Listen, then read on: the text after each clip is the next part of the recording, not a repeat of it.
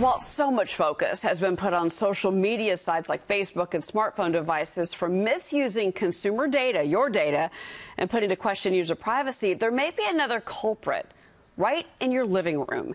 Internet-connected smart TVs are increasingly being used to track what people are watching, and companies are using this information to target those individuals with specific ads. One company that is capitalizing on all of this is AT&T. Now, with the purchase of AppNexus, they did this quietly. It's an ad tech company. And then they also just bought Time Warner's. You know, is AT&T going to become the biggest corporate spy ever? I want to bring in leading tech analyst, Chatham Road Partners Director of Research, Colin Gillis. This is a fascinating topic. It is. I mean, they have to execute quite a bit. But they've got all the building blocks in place to become a third leg in online advertising. Did your antenna go up when they bought AppNexus? Because they really did make this acquisition pretty quietly. They're moving extremely fast, right? I mean, they closed Time Warner, now Warner Media, and then bam, they pounced in on AppNexus, right? Dropped a couple $2 billion there. And then they rolled out Watch TV. Do you think that we're going to get this outcry now? You know, we focus so much on social media. Do you think that the next outcry is going to be about our televisions? And frankly, does the consumer, the average person, really know how connected that TV is? So let's think about the Watch TV app, right, that you get for free. It's their AT&T skinny bundle, right? $15 a month if you're not an AT&T customer, free if you are, right?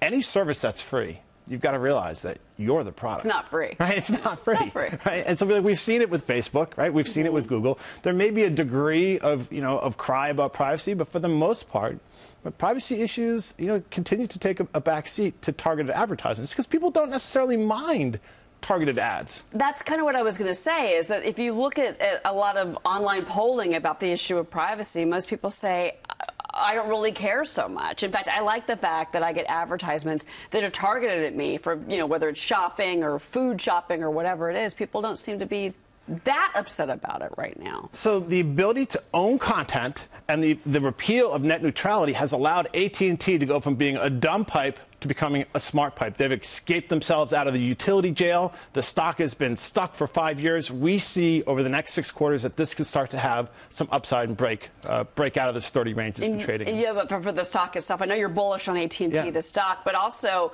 the pipe is something that goes directly into your home. Like Facebook isn't running the pipe into my home. Correct. Neither is Google, the two biggest ad spending companies that we know of, right? Facebook, Netflix, right? So having that connectivity is going to be extremely powerful, right? And now they've got the content, they've got the connectivity, and they're putting in place the mechanisms to deliver you targeted ads, with the idea being fewer ads that advertisers will pay more money for. Other players could get into this. Think about Comcast, maybe. Think about Verizon. I'm thinking of the biggest companies that have, quote unquote, the pipe into the homes. Yeah, absolutely. And there used to be business models back in the day, because the only company that would know more about you, than say Google would be, the ISPs, right? The actual pipe where everything that's flowing to and from your home or to your devices, can be seen and recorded and monitored, and profiles can be built up on you. And there was a hue and cry back then. But, like all things, give it a few years, and they're going to try to roll the dice again and see if they can deliver on this business model. It's interesting because, you mentioned Facebook, and we talked about Google. They've been very successful at targeted advertising at the consumer, and they have made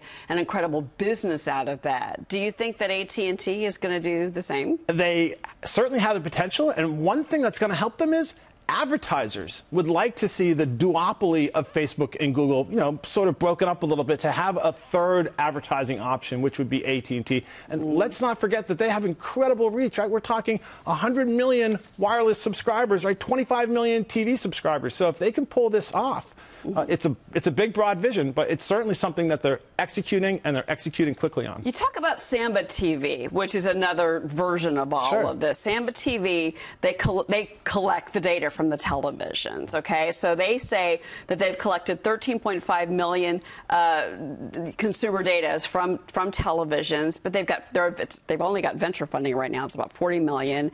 And Time Warner's invested in them. Mark Cuban's invested in them. Is this our next acquisition target? I mean, there is speculation that you're going to see more and more players who value data, particularly with the repeal of net neutrality, right? That's the big part of it. It allows these telcos to keep people within walled gardens, and once you're in my walled garden, I can know more about you, and I can deliver more targeted advertisements. And I'll tell you that I'm giving you fewer ads as a service to you, Right? But the reality is I'm building a profile, and I am specifically targeting what you want to buy. Nothing's free. Nothing's free. Nope. Colin, thank you very much.